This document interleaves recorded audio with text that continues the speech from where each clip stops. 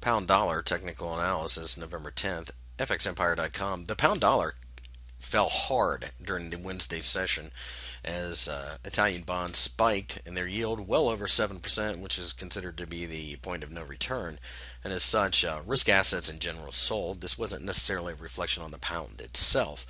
Knowing this, we look at the chart and we see that we do have consolidation between roughly 162 and 159, and we think that we could possibly stay in this area. But what we are watching, especially with the ferocity of the move down, is whether or not we can get below 162 for a couple hours. If we do, we would be willing to put out a little flyer out there to see if we can capture the move down to 155.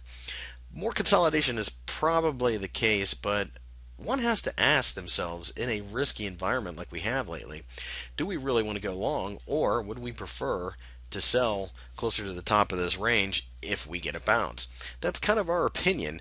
Of course, if we, like I said, if we do close below 158 in a couple hours, or perhaps even a 4-hour candle, might be enough to push us in the short direction. We're just not interested in buying currently.